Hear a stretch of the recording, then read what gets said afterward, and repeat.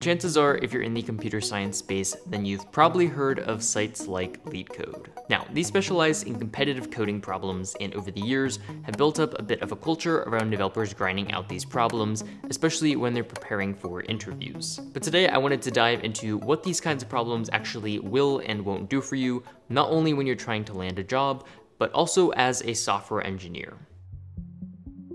Realistically, this is why most people are doing these kinds of problems, and even looking on LeetCode's homepage at the bottom, it states that LeetCode is all about helping developers land their dream jobs. And it's no secret that a lot of companies ask questions that are similar to ones that you might find on LeetCode or straight off the site itself. Looking at the companies with tagged questions, a lot of the big name tech companies are represented, but there's also a lot of other companies here that are outside of that FANG type bubble. And while there's no way to know heading into an interview what kinds of questions you're going to face, a lot of companies like to ask the same types of questions related to data structures, algorithms, and problem solving. So, especially if you know you're going to be interviewing for a company that likes to ask a lot of certain types of questions, then this is probably one of the best reasons for using LeetCode to brush up on those topics.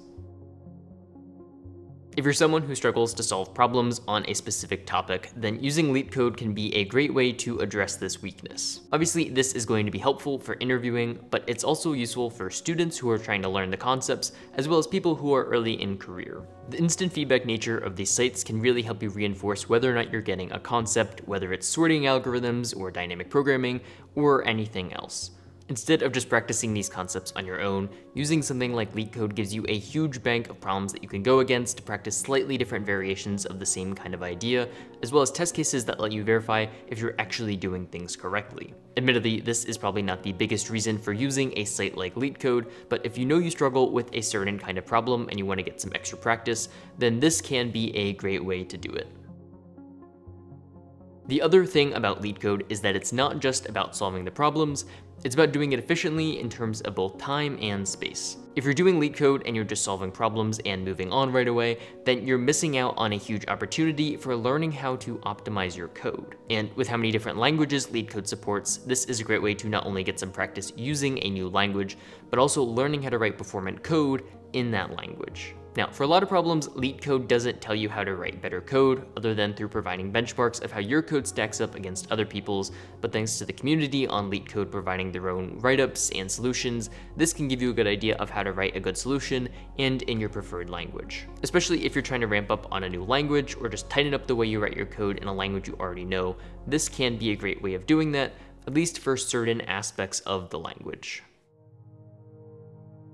LeetCode's problems are generally pretty small in scope, testing your comprehension of a specific set of topics in a solution that a lot of times only takes 30 minutes or less. Now, real-world programming does involve working through some of these issues, just not nearly to the extent that it's practiced for interviews. You won't get practice solving large-scale problems, or designing an architecture, or writing code that has to be clean and maintainable, all of which are big parts of being a software engineer. And that's not necessarily a bad thing, it's just not what LeetCode is meant for, but what that means is even if you can solve every single problem on LeetCode, it doesn't mean you're going to be an effective software engineer.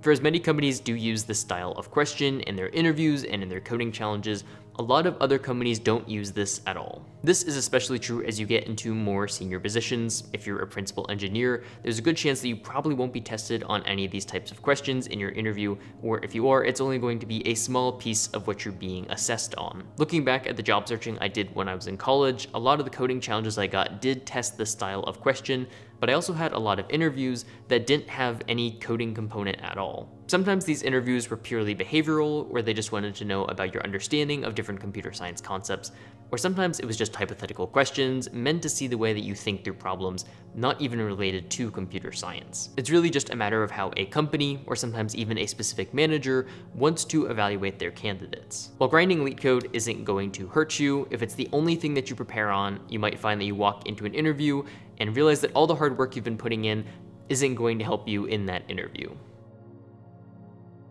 So much of software engineering has nothing to do with coding or architecture.